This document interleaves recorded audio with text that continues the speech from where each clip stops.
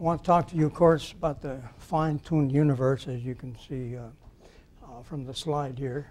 And the topic is one that I claim no expertise in.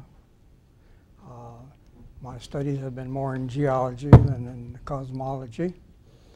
But it's one that I delved into a little bit. And I want to tell you a little bit about what is going on in connection with this. The program will be a little bit different this morning in that I'll be showing you a video, a 28-minute video. And these videos, there are 14 of them. They have come as the result of some work. I was asked by some of the leaders of Theox, that's the group that meets over in Rendell, if we could put something together. And these videos were produced here in Loma Linda. These are not professional actors, in case you're wondering. And they are 14 videos for the general viewer. Keep that in mind. This is not for the technical scientists, it's for the general viewer. But it covers the subject, and I think since most of you are probably not that familiar with it, you'll probably be able to relate to it. Before that, a couple of introductory comments about the video and about the history behind this cosmology issue and the fine-tuned universe. And I thought I'd just mention, just this week, associated with this issue, there's been a trial going on. I don't know how many of you have followed it or not. It's been a little bit on the news, but it's not earth-shaking. There is I mentioned this to you about 6 months ago. You may not remember it. David Coppage used to work at Caltech. And he was more or less the unofficial leader of the Cassini project,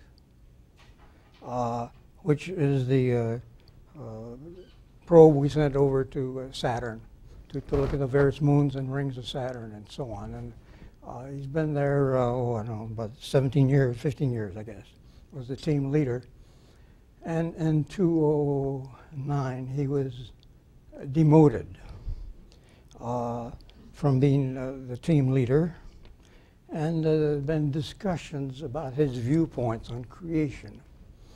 He has a web page, and it's a very good web page. It's called Creation Evolution Headlines, or Evolution Creation Headlines. I don't know which, but anyway, and he reports frequently on new discoveries and so on. And he's been a little bit aggressive, I suppose, at Caltech about his viewpoints. And he has sued Caltech through JPL. Caltech runs JPL. And for being demoted because of religious prejudice. And in 2010, he was relieved of his responsibilities. And he's just suggesting a religious bias here again. What he did at Caltech was to talk about to people about several things, and he's probably not a very quiet person from what I get. He was passing out this, the privileged planet. We've shown that video here a long time ago. The privilege. He's passing out that Illustra Media. They put out very good videos. The privileged planet to some of the people, and some of the people at Caltech were offended. And he's been arguing there's no religion in that video, and he's saying, look, there's a difference between intelligent design and religion. This is his basic argument. What will happen, I don't know. It's before a judge. The judge is going to make his decision.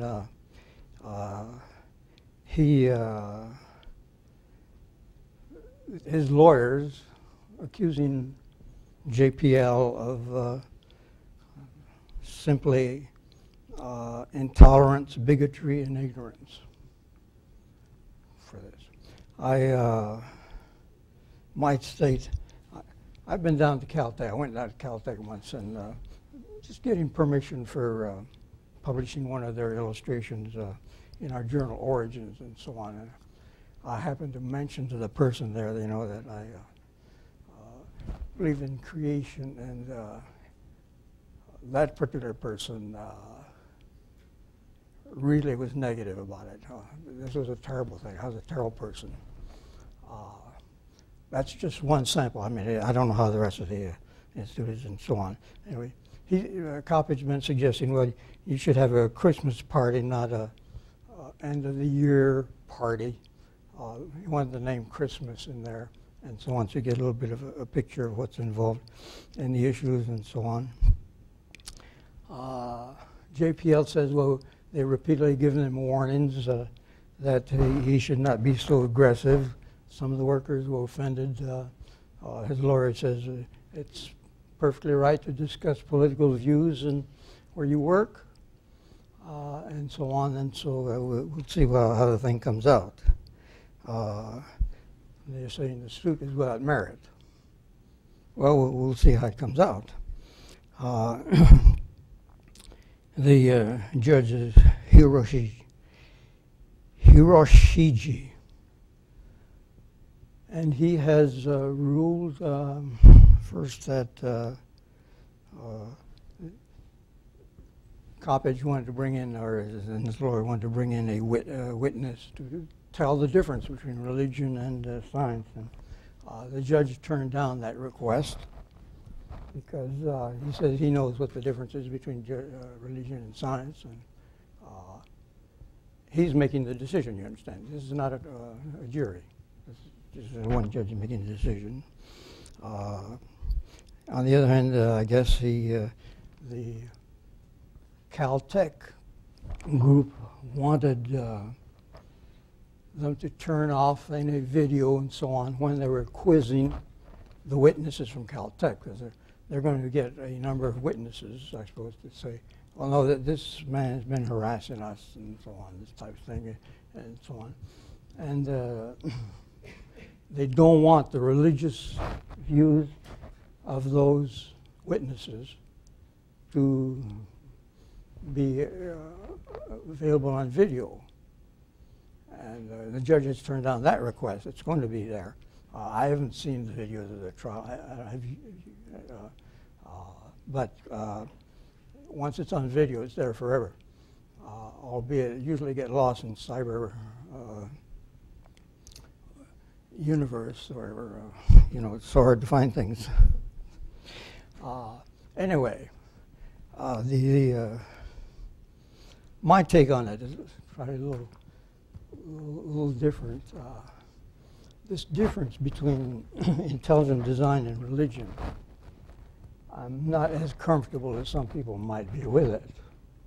I much prefer us trying to answer these questions in the context of what is truth. I say this simply because I know it is very possible, intellectually, academically and so on, to study about intelligent design without this implying religious commitment to that designer. And that's what they're arguing. I think it's probably a little difficult for all these people that believe in intelligent design to claim there is no religious bias in their viewpoint.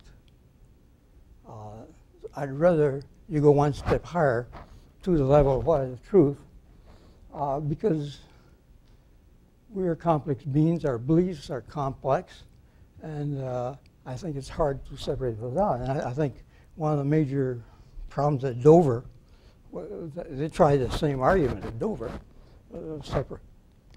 separating intelligent design from religion and so on. It bounced on them, probably not because of what I'm saying.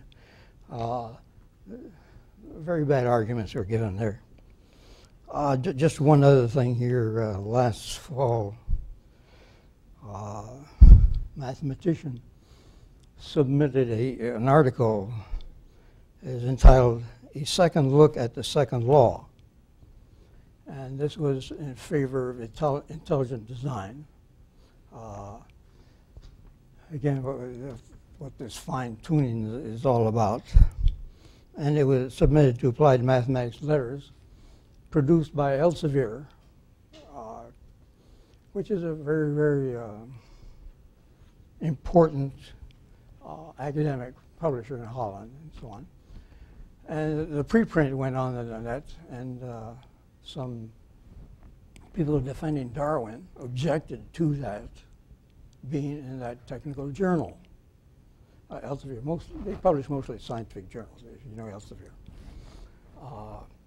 And so Elsevier withdrew the article.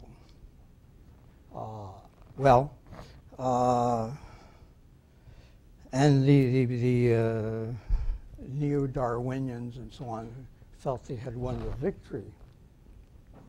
And they were saying, yeah, the article was not peer-reviewed. They must not have done their work carefully and so on. Elsevier, of course, was offended about this. No, they said it was peer-reviewed. It had been accepted and so on. And they apologized for having done this. After having done all this, at least according to what the latest I know, they did not withdraw the withdrawal, if you understand what I'm saying. They did not put it back in the journal. They did give the author the permission. You can go ahead and put this on the internet. We will not hold to our copyright on it. They better not, since they won't publish it. You can, and so on, but they have not published it per se, which tells you a little bit. This is this big battle going on here, of which the question of, I don't know, boy, I backed up a little bit here, I guess. Oops. Now, what's...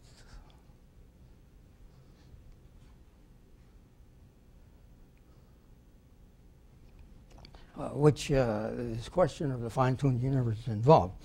Books involved in this, we mentioned some, really one of the finest books is this one.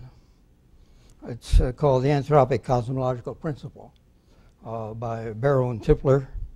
And it's really good.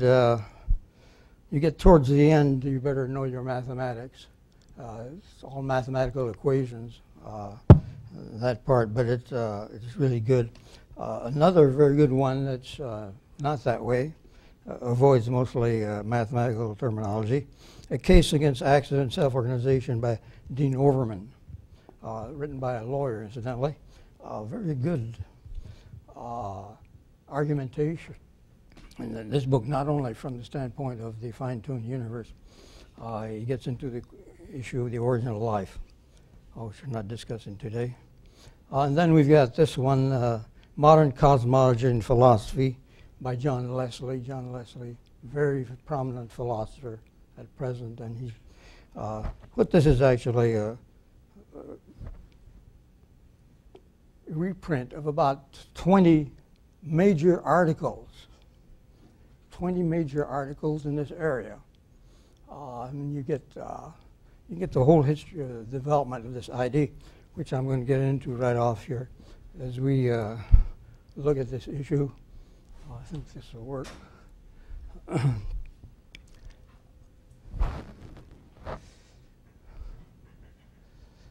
The history a little bit, so you understand what is involved in this whole question of the fine-tuned universe. In the 17th, 18th century, we had the Enlightenment, you know, and this was, interestingly, as evolution reappears, you know, it's been around, but as it reappears as a significant discussion in the intellectual world, it reappeared in the minds of philosophers long as it did before it appeared in the minds of scientists. And we mentioned them: Descartes, Leibniz, Kant, and so on. These folks are the ones that started this idea of, you know, hey, materialism is dominant. God starts being squeezed out of the picture. But in the scientific community, this did not occur till quite a bit later, about 1830 to 1900. God was expelled from science. Before that, God was very much in science. And now we have the interpretation of science without God. Then, 1913, Lawrence Henderson, he wrote about the versatile properties of water that is so well suited for life. This is the argument from design and so on, which gets into in the direction of this fine-tuned universe. And you know, water has such a high specific heat and so on. So important for the temperature of our world and so on. So useful for dissolving things, moving chemicals around in cells and so on. So there was some suggestions of this. But the thing got more interesting. In 1959, Sir Fred Hoyle, interesting statement. Fred Hoyle is a little bit of a maverick. Hard to say what he believes. He claims he's not a Christian. He sounds like a deist. He believes at least God started things. But he makes this interesting comment here. He says, "I do not believe that any scientist who examined the evidence would fail to draw the inference that the laws of nuclear physics have been deliberately designed with regard to the consequences they produce inside the stars." This is his specialty, nucleosynthesis in the stars.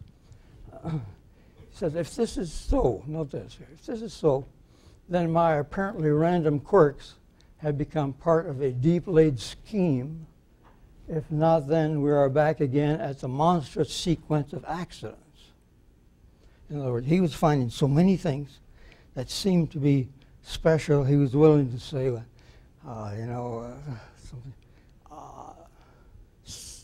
some super intelligence has monkeyed with physics, is one of the terms he used to use. He was in this area here, and we don't have time to get into the story, Cal. Maybe we can later on after the video. But in his studies and so on, he made certain discoveries, landmark discoveries, incidentally, in connection with the carbon atom. And so we see this interest. And a little bit later on, in 61, Zicke, famous cosmologist, pointed out that certain ratios in cosmology, they like to talk in ratios usually instead of figures, but you can more or less use the same, you could say quantities almost, hold in any epoch when physics can be there to observe them. This is where this whole fine-tuned universe issue comes into the picture a little bit. In other words, unless you had these ratios, your physicists would not be able to observe these things. To put it in other terms, if the universe was not fine-tuned, we could not exist. It's called the anthropic principle, and we'll get a little bit into that here and so on. Brennan Carter, this is the man that really broke the whole question of fine-tuned universe open, in that he listed a whole bunch of coincidences, you might call them, fine-tuning of the universe and so on. And he called it the anthropic principle, anthropic referring to man, because they like to use this factor that, well, if it weren't fine-tuned, we could not watch it. Therefore, there is an observer bias here. That's the anthropic cosmological principle. If the coincidences are not there, we cannot observe them. And he had a weak and strong form. We must move on. Barrow and Tipler, this book I mentioned here, they suggest 4 anthropic principles. The weak, the strong, the participatory, and final. The weak says that in order for us to observe something, conditions have to be right for us. Emphasis is on the observer. The strong one is more or less the same thing. The universe has to be fine-tuned in order for life to exist. Much a broader concept. Basically, they're both the same. The participatory, that is goes to quantum mechanics theory, I should say, probably. The idea that as observers, we influence what is seen. A little bit this idea, well, you couldn't see it if it weren't that way, type of thing. And it's, you know, Einstein did not like quantum theory at first. And he and Niels Bohr, the big leader, you might say, in quantum theory, were discussing this. And Einstein, getting at this issue, you know, of observer bias type of thing, he asked the question from Niels Bohr. He said, you mean when you don't see the moon, it doesn't exist? And Niels Bohr told to him, well, Einstein, don't pretend to tell God what to do. Now, this comment's interesting to me because, you know, God is included in the equation here as they're talking per se. So that's a little bit the participatory thing. I'm not enthused about it. Final is that in the future, we are going to be able to do everything. We're going to know everything. We're going to be able to manipulate atoms. We're going to be able to repeat the position of atoms. We can repeat human beings. We can establish consciousness by building up the right kind of things. In other words, science can do anything, ID. And therefore, we'll have eternal life. This is the final anthropic principle. Well,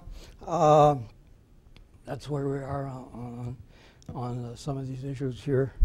And I'm going to see if I can get a video started here.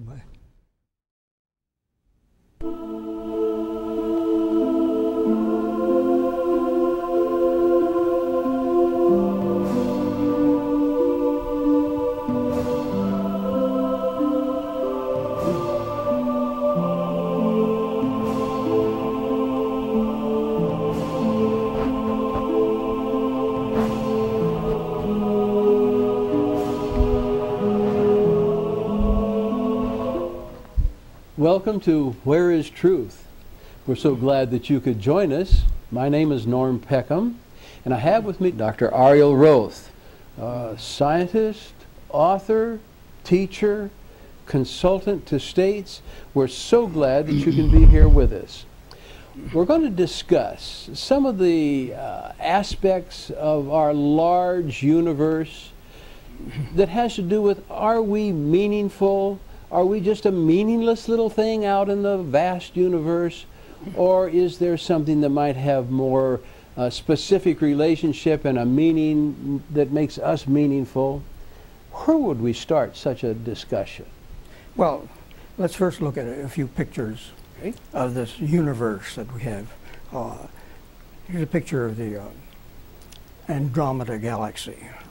This is one you can see without the use of a telescope. In the fall and the winter, you look up in the sky, there's these four big stars, we call it the Square of Pegasus. And near one of those corners you look and you can see this faint cloud there. That's this Andromeda Galaxy. It's one of the units that we find handy for referring to various parts of the universe. These are rather huge things. We're familiar with our sun. Andromeda Galaxy has something like 100 billion suns in it. 100 billion, okay. And it's huge. It would take light 100,000 years to go from one edge of that galaxy to the other. At the speed of light? At the speed of light, yes. Now, when we come to our Earth, we find ourselves in a different galaxy. And it's a little hard to see because we're right in the middle of it. But here's a picture of what we think it looks like. And if you look at figure A, you've got, you can see a very fine, narrow, that's because these galaxies are very flat. In the middle there's a kind of a bump there, and supposedly one of these black holes is there where gravity pulls so strongly that even light can't escape. That's why you call it a black hole. And, when you look at the lower figure, part B, it's more of a surface view there, and you can see the kind of the black region in the middle, which is supposed to be the black hole, and then towards the side there, you can see where our Earth is. It's on the side of one of those spiral arms that comes out from the center, and we are just one of the suns in there. And again, here we're talking about maybe 100 billion suns in our galaxy and so on. Now, here's a picture of some other galaxies. Not all galaxies are spiral like the ones we showed you. These are lenticular galaxies, and they're the gray, elongated gray splotches you see on that particular picture. The dots that you see there are stars in our galaxy, and these other grayish elongated bodies are other galaxies beyond ours. And we got all kinds of other galaxies out there in our universe. We'll mention that later on and so on. Not all galaxies are spiral. Some are irregular. Some are lenticular, as we mentioned in the last picture. Are they generally about the same size? No, they vary greatly. They vary greatly, but they all have a lot of stars in them.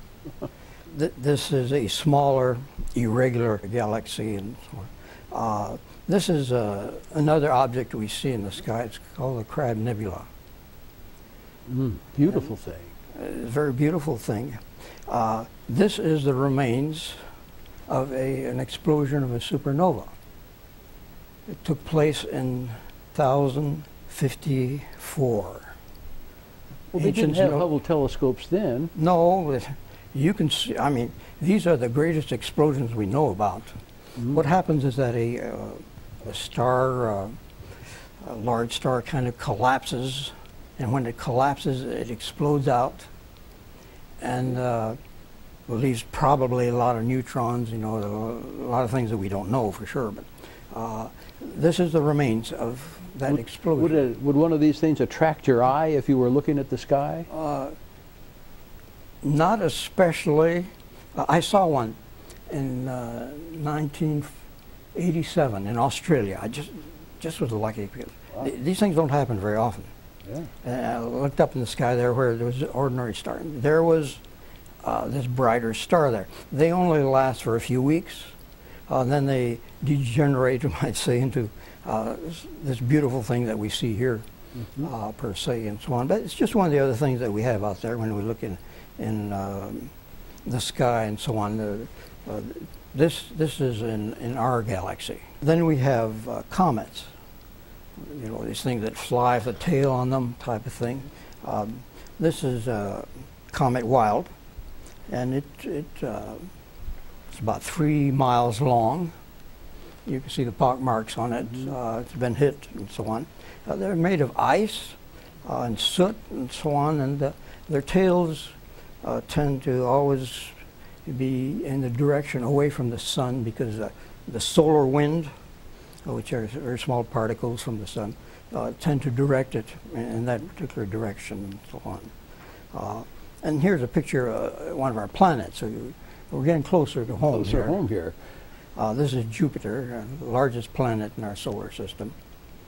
And this is astounding. Jupiter is much bigger than our Earth. Now, look carefully at this picture. You see 2 dark bands across the middle. Yes. Now, the lower band, and this is a natural color picture, incidentally. You see in Jupiter just the way it's seen. It's not been enhanced. And that lower band, about the middle of it, the part you can see there, you see this reddish area below. Little swirl there. Yeah. That's called the red spot. Jupiter is practically all gases. It's just a mass of gases here. In the center, there's probably a mass of heavier minerals about the size of our Earth, but Jupiter is so much bigger than our Earth. How fast does it spin? Jupiter, 10 hours. It makes a complete circle. What we do in 24, it does in 10. Right. And it's much larger than we are. Yeah, very definitely. Does it go the same direction we do? Yes, Jupiter does. But that raises an interesting question. That is, not all our planets do that. Venus turns in the opposite direction. And this raises a question: how did these things, were they formed by some simple mechanical situation and so on?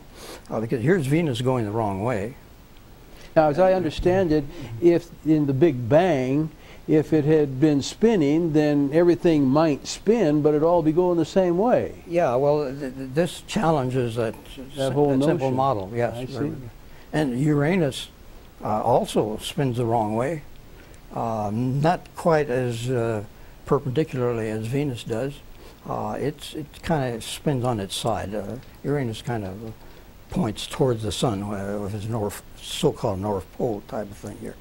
But in that red spot that we have there, the Earth could fit into that, and Venus also. They say could go through that red spot.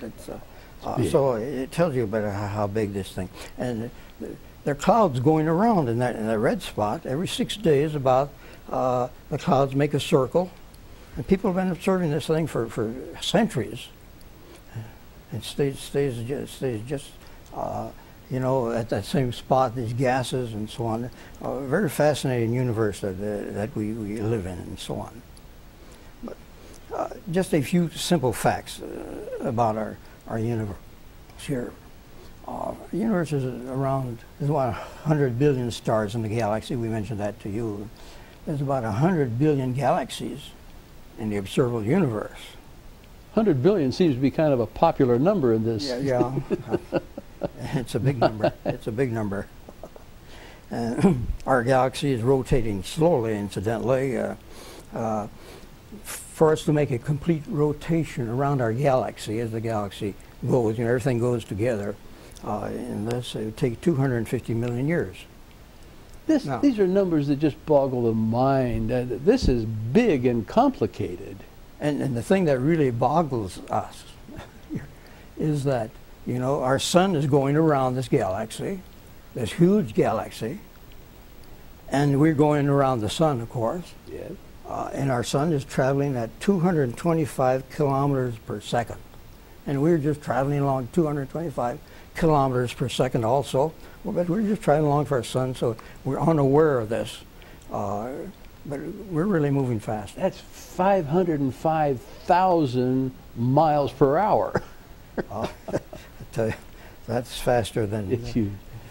you get a traffic ticket on that one. Yeah. The universe is just immense. Just to fly by jetliner from the Earth to the sun, you'd have to fly for 19 years continuously. Very boring trip, of course. Light from the sun takes 8 minutes to reach us. Light travels at around 6 trillion miles in 1 year, and that's called a light year, and so on.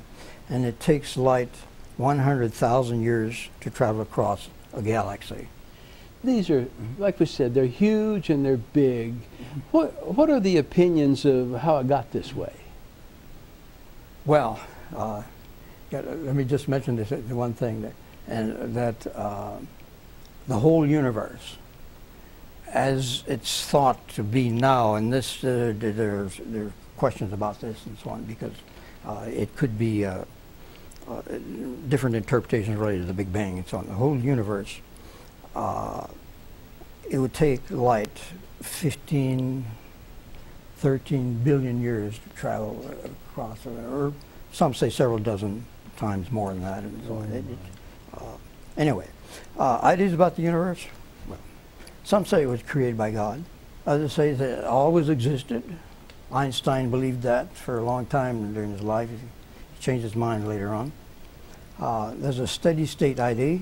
That's the idea that the universe has always been there, kind of, but that matter is being created, man is being destroyed in the universe.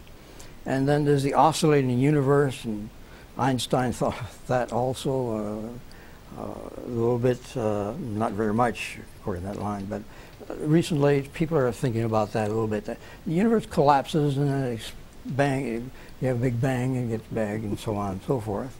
And then there's the traditional Big Bang idea, which has been around for 90 years, actually. It's an idea that's survived in spite of the fact that there are all kinds of questions about, how did it start, the precision and so on, the precision of factors. It's unbelievable precision you have to have for the Big Bang to work. What is necessary for us to be in existence here? Is that just we could be any place in the universe? Well, one of the things that we take for granted is that, matter is matter and so on. We don't realize that. If you look at matter, it is made of atoms that are highly organized. And these atoms have protons, neutrons, electrons, and so on in them. And some say an atom has 58 different subatomic particles in it.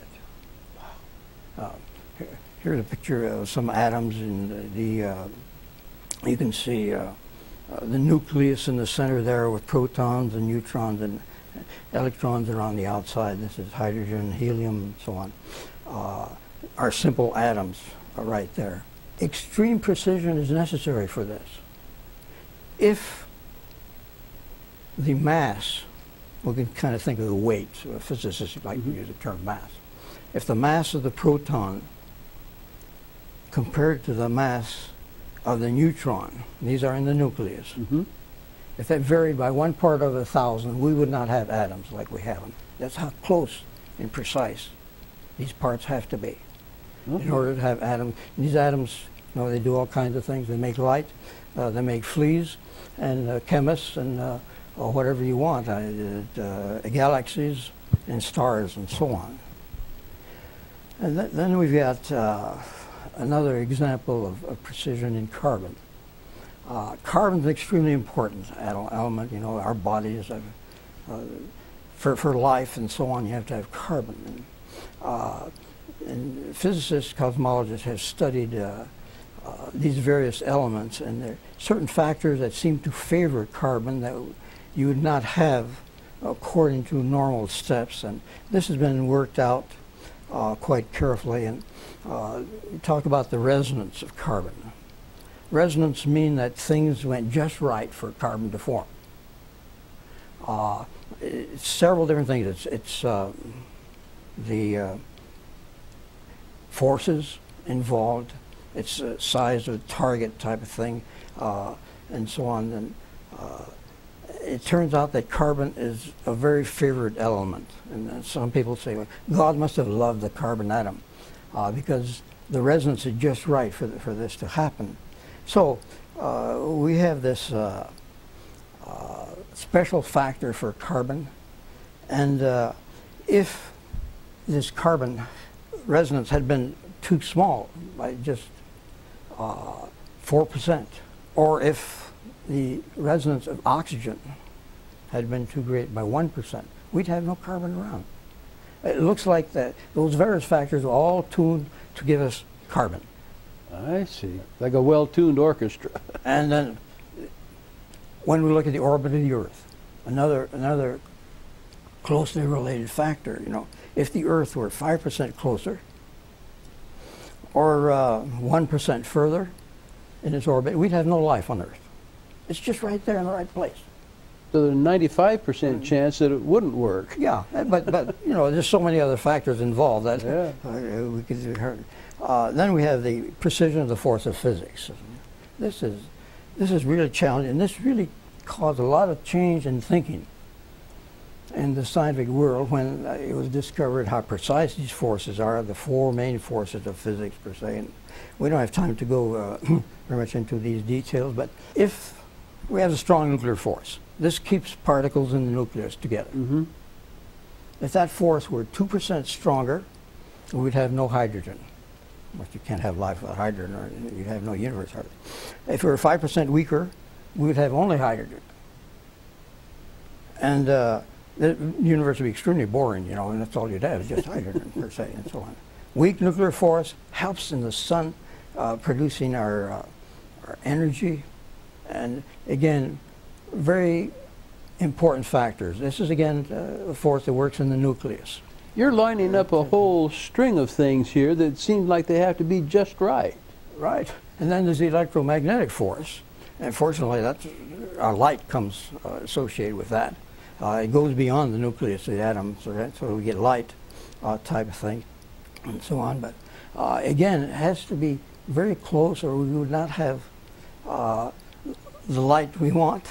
And what would be the universe without light? Yeah, right. And then we've got gravity. And gravity, we're all familiar with. It keeps our feet on the ground, keeps water in the ocean, and so on. Very weak force compared to the strong nuclear force.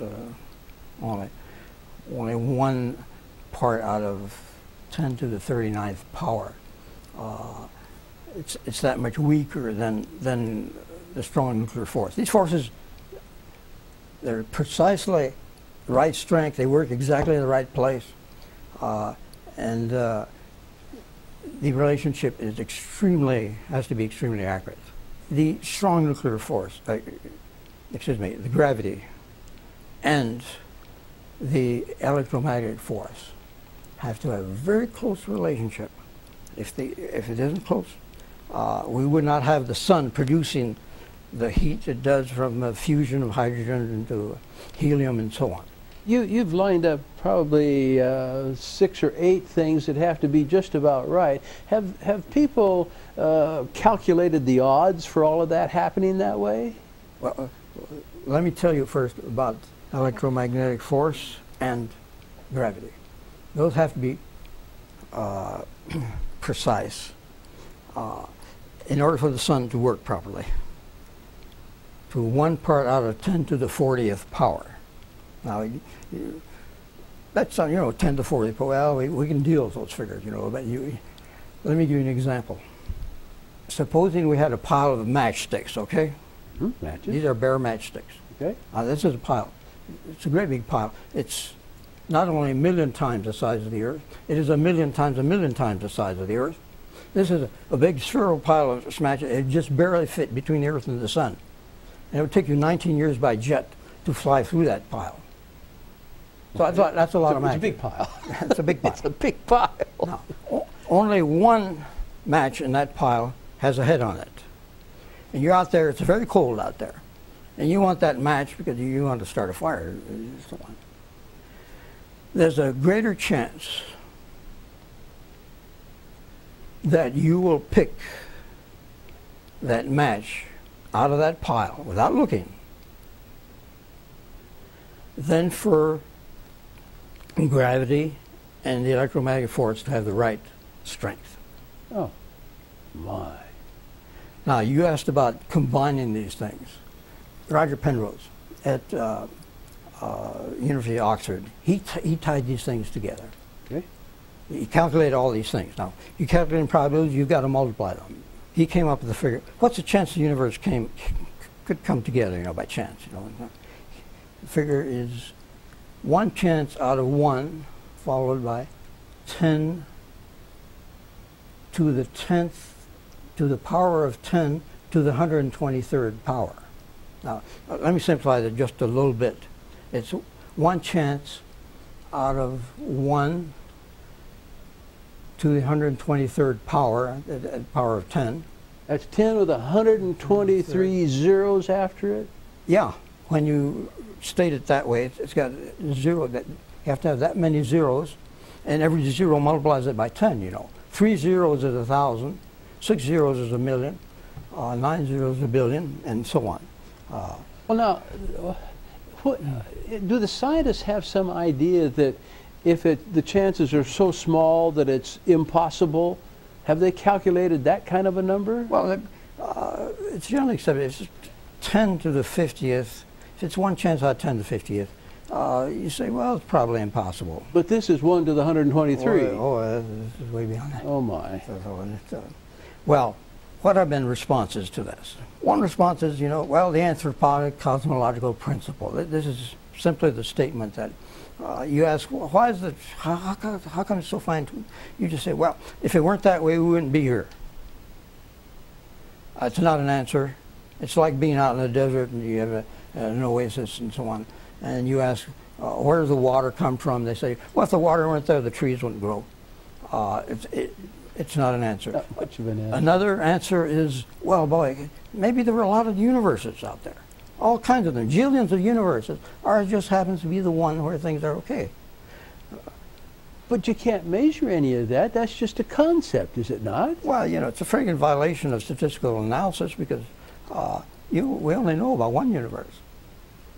And you could use it for saying anything you want to. I could say, well, the reason cockroaches have legs is because we haven't been in a universe where cockroaches have legs. You can prove anything you want to by that. It's not critical thinking. Okay.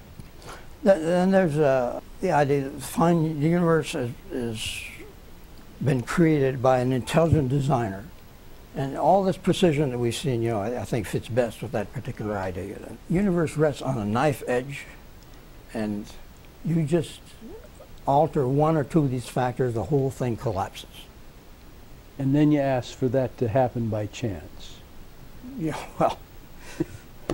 well, anyway, we can come back to our Andromeda galaxy here again, and it's a marvelous thing.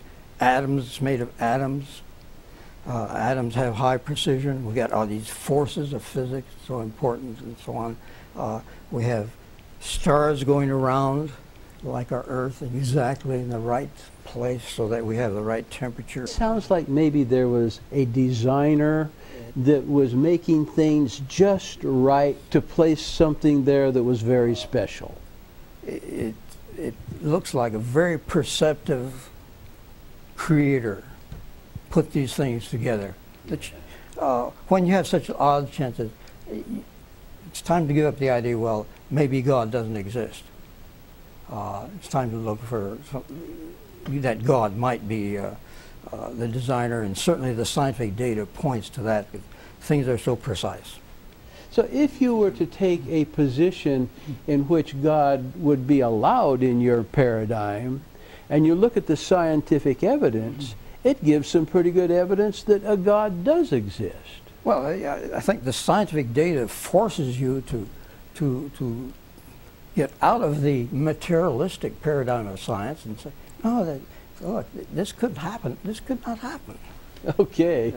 Well, we thank you so much for being with us. And here we have looked at a whole lot of different factors, forces that have to be just exactly right to very small precisions, or nothing that we understand or know about could possibly exist. Well, we're not through. We'd like to have you stay with us next time we come by, because we've got some more searching as we look for where is truth.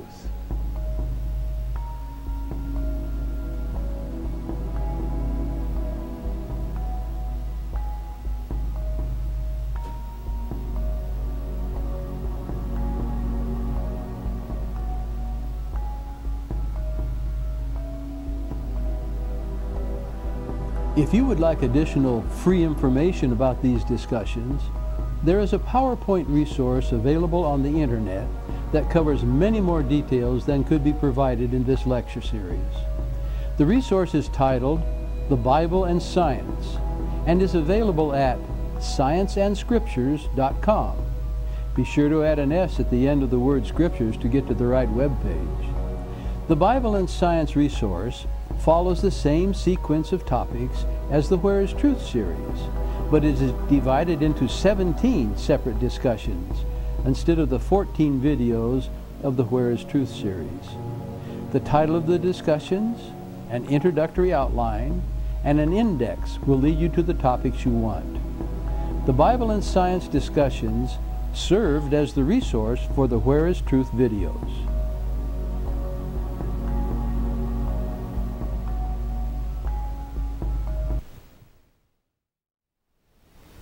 14 videos. They're on my web page.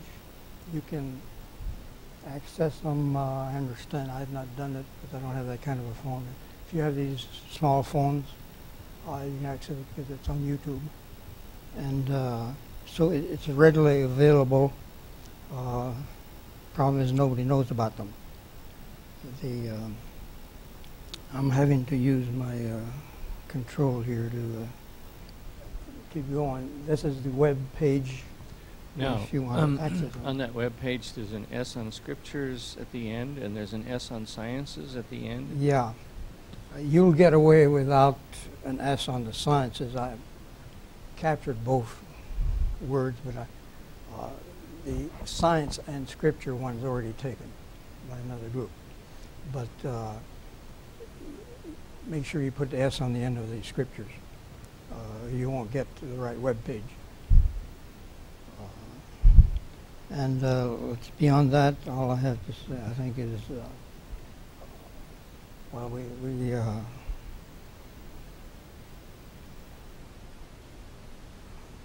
I think next week, and we don't know for that. So I wanted to show you one other thing.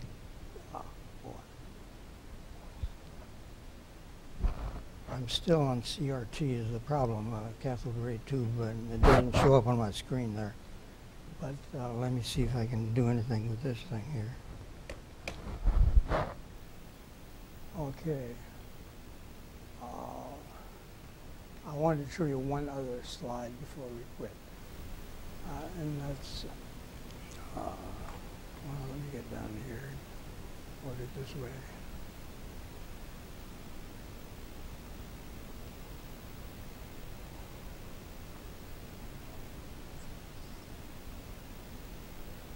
This one here. I find this statement so meaningful. The more I study in science, and the more I look at things, I find this statement so meaningful. It's in the simple book, Steps of Christ, Leon White. God never asked us to believe by giving sufficient evidence upon which to base our faith. His existence, his character, the truthfulness of his word, are all established by testimony that appeals to our reason, and this testimony is abundant. Yet God has never removed the possibility of doubt. God is not going to force us, folks. Our faith must rest upon evidence, not demonstration. You're not going to be compelled. You have to choose. Those who wish to doubt will have opportunity, while those who really desire to know the truth will find plenty of evidence on which to rest their faith. And that last statement is so true. There is plenty of evidence on which to rest our faith. It's so wonderful we have such a wonderful God whose presence and so on is witnessed by these things that we see in nature. So you folks have a good Sabbath. It's 11:30, I guess. That clock is on, apparently still on standard time. So those of you who want to leave, I guess we have time for one question here.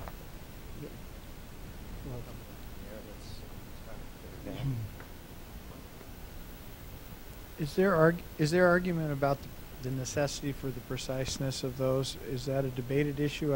I've always heard that it has to be that precise, but I didn't know whether that's debated by individuals.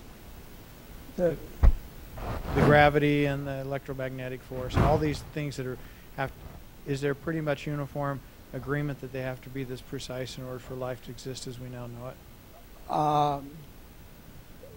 Certainly the one of gravity and electromagnetic, yes. Others, at least as far as we know, maybe not as precise as that one. Is that your question? I just didn't know whether people argued about the necessity of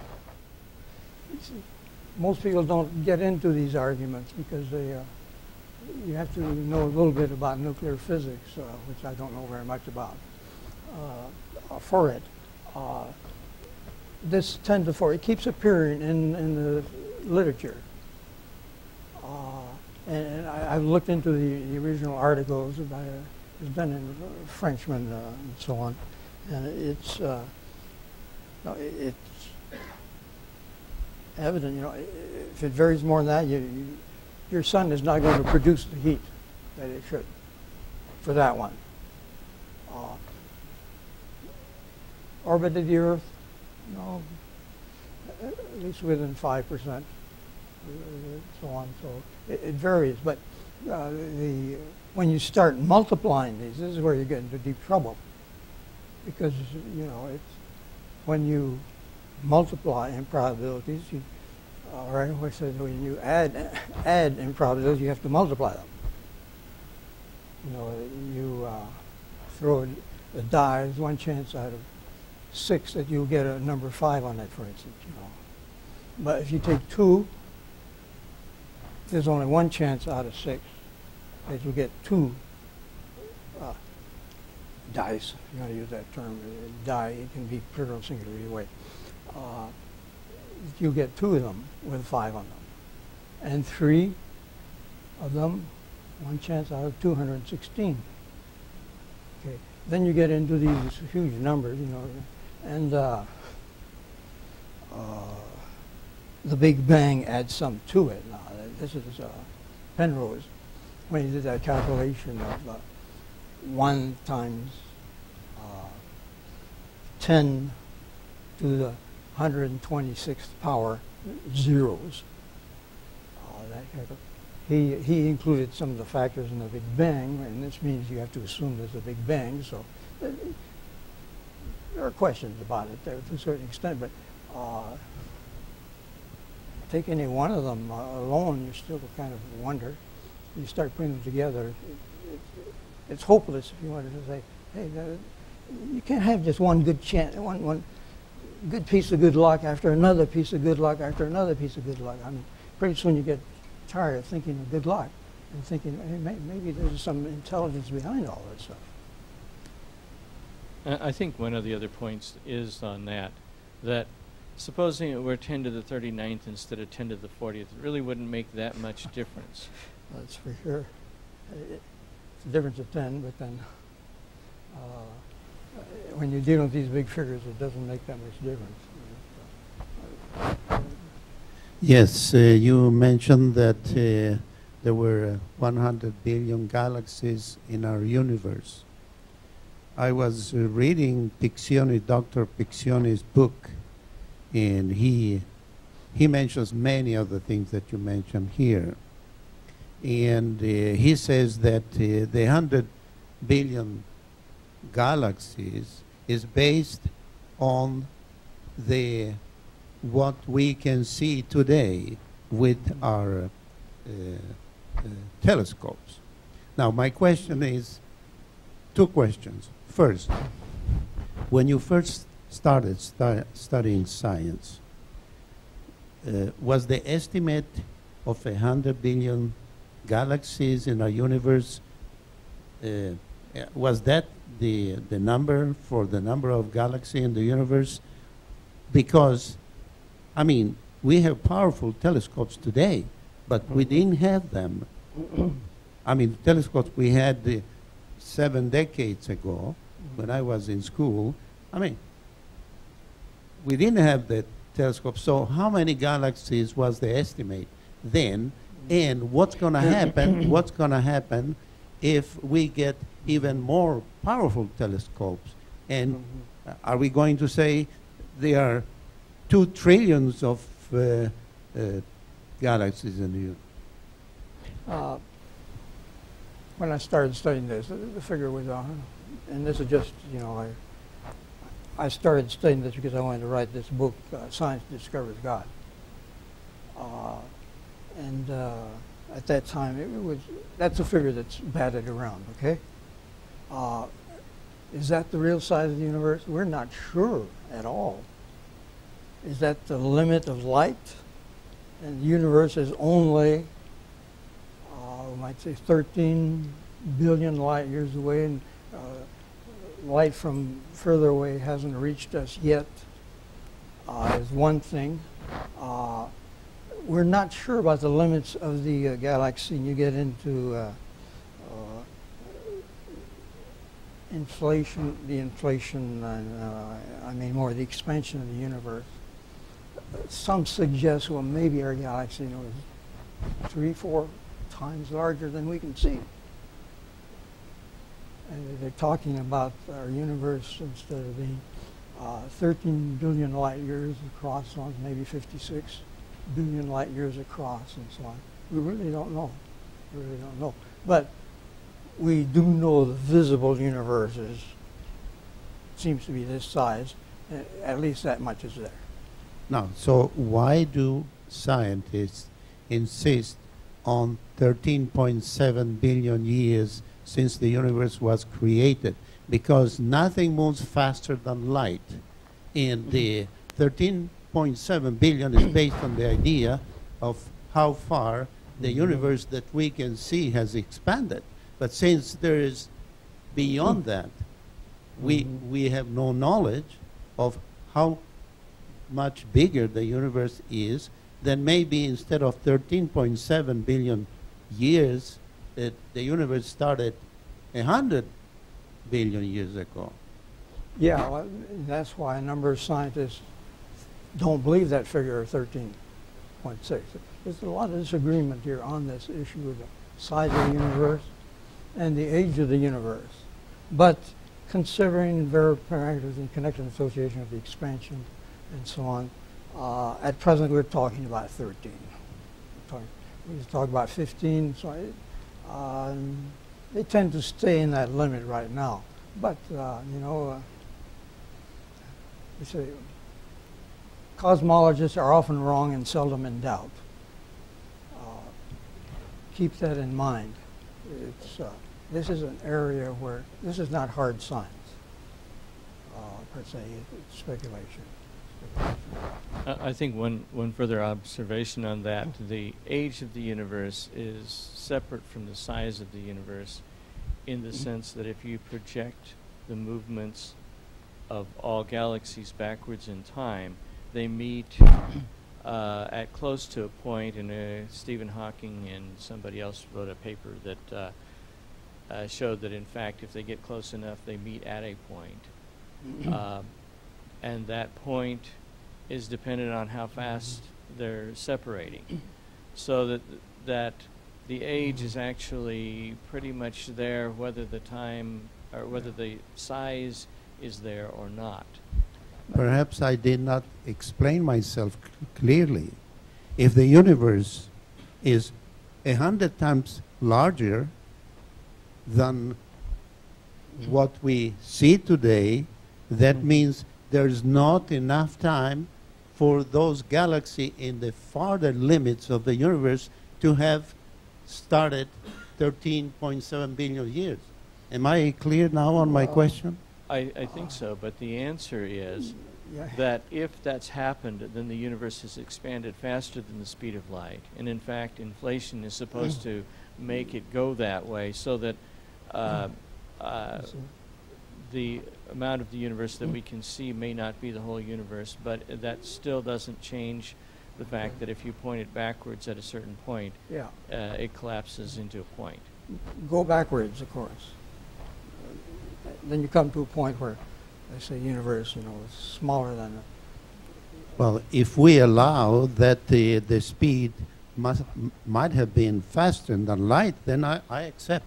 But if we stick to the speed of light, there's no way to accept that. well, just go like Fred Hoyle does, steady state universe. It's expanding, sure, but or go with oscillating universe. It expands and contracts and so on. It's not an area where you can be very dogmatic, but it does look like if it's expanding now and so on, to get to 0, it's around 13. But a lot of folks think it's a lot much more than that. Pouring other factors associated with the Big Bang and so on, they think it's over than that.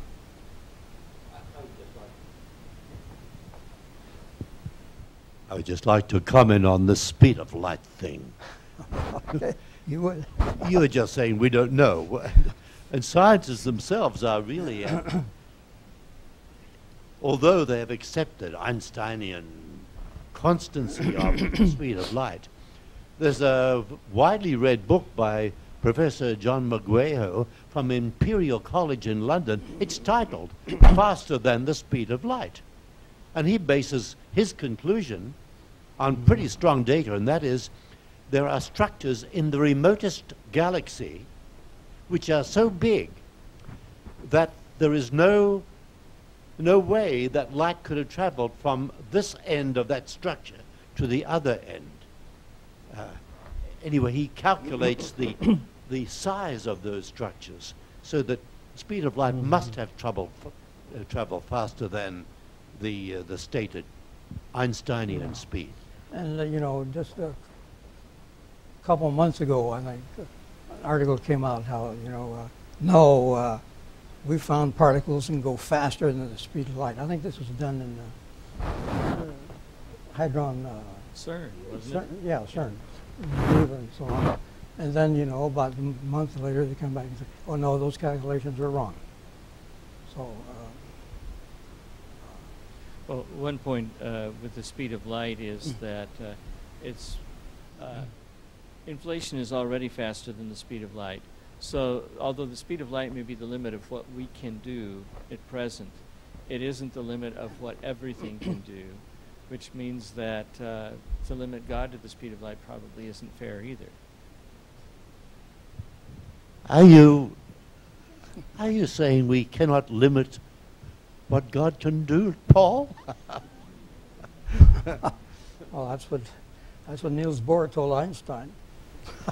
3 weeks ago, I attended a conference in Las Vegas on cosmology, and I tell you, there are a lot of very intelligent and well-informed physicists and cosmologists there, for whom limiting the speed of light was an absurdity. So I'm just reporting what I've heard very recently from some very well-informed scientists. We have barely scratched the surface on this question of basic nuclear physics, matter, and so on. so much we don't know there. It pays to be open-minded. I just have a question about this going back to zero and basing something on that. Aren't you assuming the Big Bang when you do that? And do we know that that zero is really anything real? No, I tend to agree with you. I better, yeah, you know, Big Bang, you know, that's, okay, it's called the ultimate free lunch. Because you have to have everything so exactly. I mean, your universe turns out to have the right density and all this stuff, so it's flat, and you've got this inflation has to be exactly right, and so on. Talk about figures 1 chance out of 10 to the 50th, and so on. We're not sure that the Big Bang is correct. It has survived for a long time. But, you know, in the meantime, oscillating universe, steady state universe, so on, ideas that they're there. Still, the Big Bang seems to remain the dominant one at present.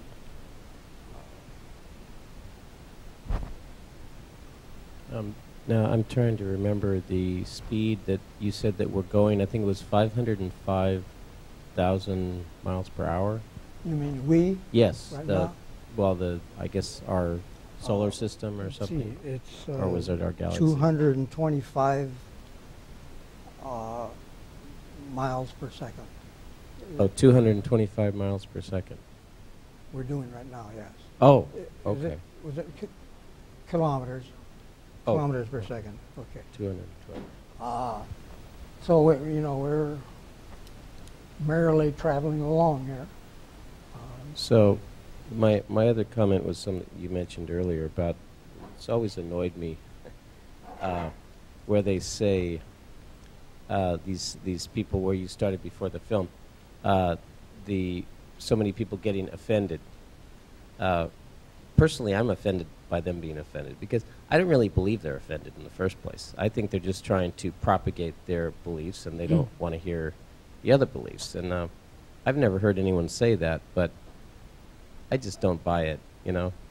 I think they're trying to sell their beliefs, and it shouldn't really be about religion as much as beliefs. They want to propagate their beliefs, and maybe we want to propagate ours, or at least argue the points. And they don't want us to argue the points. You raise a very basic question, of course, here, and that is, how do you relate to these controversies that become so emotional that emotions supersede truth? And this is, you get in a very dangerous area there when you do this, and this happens on both sides of these issues. Yeah. It's a two-edged sword here, and we need to be very careful about integrity in data. We need to be very careful about understanding, and I guess the best thing I can say, we need to be wise as serpents and harmless as doves. Right.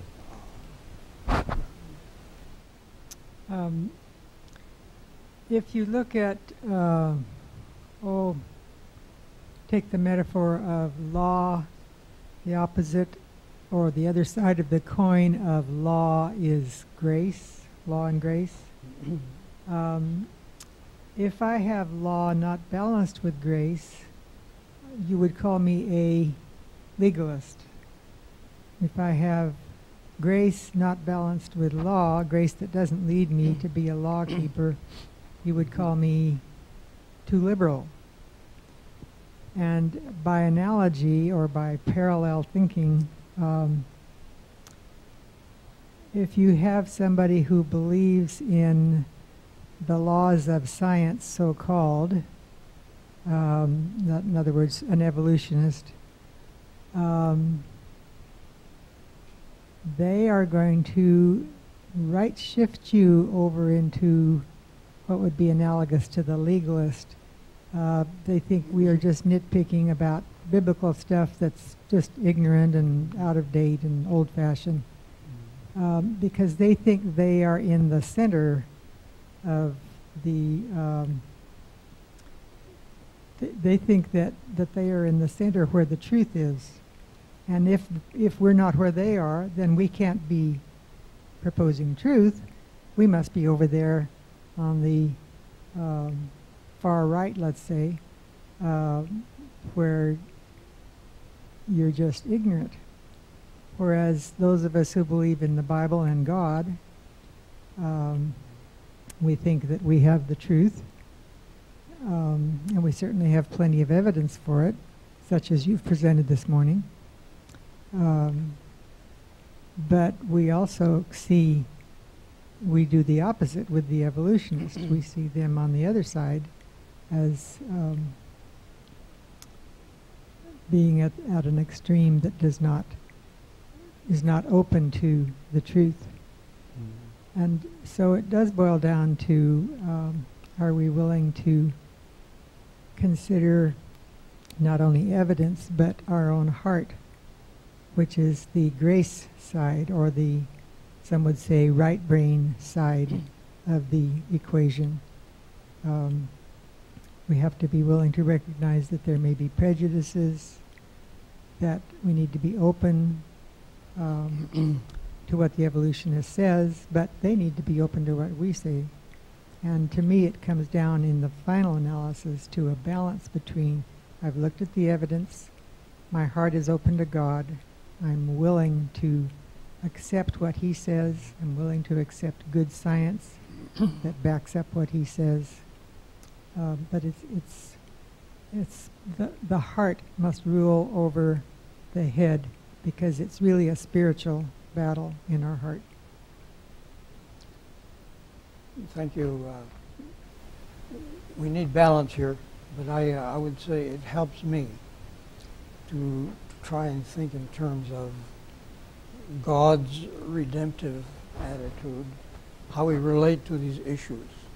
Now, they always get in these ad hominem things. They accuse you instead of addressing the issue, the argument. And it's all over the place, you know. He's not fair and so on. They don't address the real question, which they can't answer, type of thing. But think in terms of God is trying to save every one of those persons. Be it Richard Dawkins, I hope someday he'll become a Seventh-day Adventist, to everybody else. What can we do to fulfill God's purpose? Now, sometimes their errors have to be pointed out. I think that's, you need the balance. You need that balance, but try and think of it in terms of what does God want for those people. That's why I try to think that way. The other comment that you started out with, talking about the court case and such, I would fully agree with you about the what I feel anyway about the intelligent design argument. I think it's the judge and many people, most people perhaps, might look at intelligent design, the phrase intelligent design, as relating really to God. You know, it's like almost saying the same thing. Whereas, of course, with truth, you know, that's too universal. You cannot tie it to any specific thing because it's just truth. It's like stands alone. Yeah. So I don't know. Hopefully, it'll work out something for the best. But when is this supposed to conclude, or is it? I know sometimes these things can take years, perhaps, but in court, this is going on right now. You said. See what's going to happen there? The court. When is it supposed to conclude, or when? Oh, I have who no knows? idea. This is ongoing. How long it's going to go on? Yeah. It sounded like it was still going Thursday, but that's all I know. Oh. Anybody else have? Follow it. I have no idea. It depends on when they get tired of arguing, I guess. Well, they're actually, going to have a number of witnesses from Caltech witness that he's aggressive. I mean, if you just take the word intelligent design for face value, it doesn't really say God. So, but you know, with human beings, maybe part of the problem is that what I was thinking earlier, that we're traveling so fast, everyone's kind of a little dizzy and doesn't think quite right. You have difficulty finding anybody who believes in intelligent design that doesn't have a religious life, because the facts tend to compel you into a religious mode, I think, a little bit. But I think rationally, I think it is possible to separate those two out. Practically, I haven't seen a lot of examples of it. Yeah, it's uncomfortable having to rely on this one man sitting up on the behind this big desk with a mallet to pound out a decision. But anyway, he's going to make the decision. It's a one judge trial. Coppage wants, I think, remuneration for what he's done. I don't know how extensive it will be. He wants them to pay the lawyer fees, and he wants a judge to admit that there was prejudice. That's what he's requesting.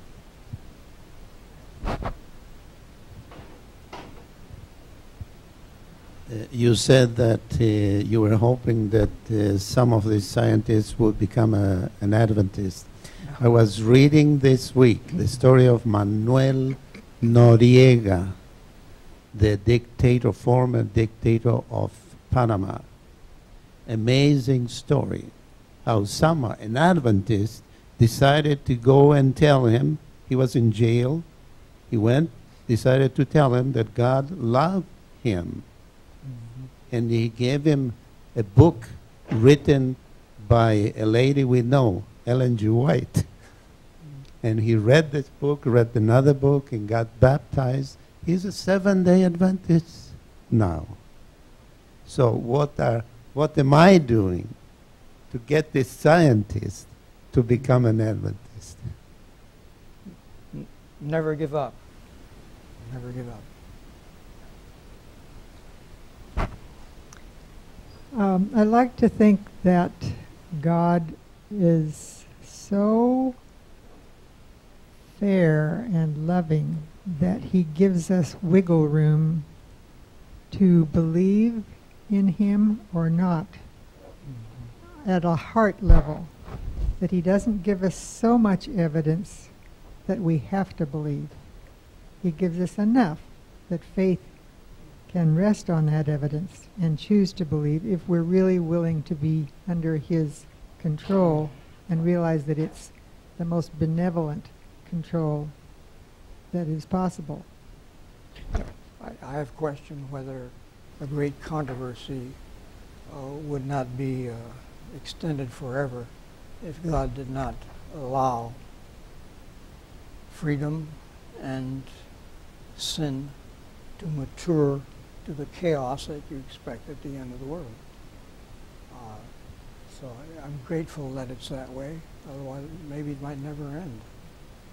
I think there's enough evidence for the evolutionist to believe that he has the truth, if he wants to believe that way. But if his heart is willing to see the other side, then the Lord will show him that, if he's willing to search it out.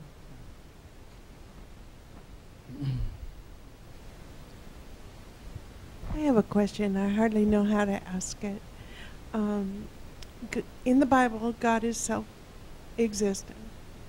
Is it possible that the universe and God are self-existent together? That they existed together? Together. From the beginning? From the beginning. Whenever, we don't know when that is, if God has been self-existent. I suppose you could do that, but I would want you to insert a space-time warp in there, in quantum and relativity. Okay, then the other question would be, if God is, part of his character is creative, which we are led to believe by reading the Bible, then part of the universe is always being created? Is that part of God's character? Could be. Could be. We don't know. And the reason I inserted this time-space work is that God is eternal, and we have, it doesn't fit in our present thinking of anything being eternal forever. You know, you just go back and you have to go back some more and you never get to a beginning. But that's because I think that's simplistic thinking. Well, I'm very simplistic. Well, I mean, I'm not saying you. I think when we need to think, there's a reality beyond this ordinary cause and effect. And I think quantum theory seems to substantiate. There's so much we don't know there yet. We need to go beyond that. Well, I agree with that. I just think that the possibility of prayer goes faster than anything else. So how come we can't believe that God's creative power can change at any time and it will be within the realm of reason? And that some things go faster than the speed of light. Yes. Yeah, very definitely. Prayer's one of them. Very definitely. So I just was curious and wanted to ask. Yeah.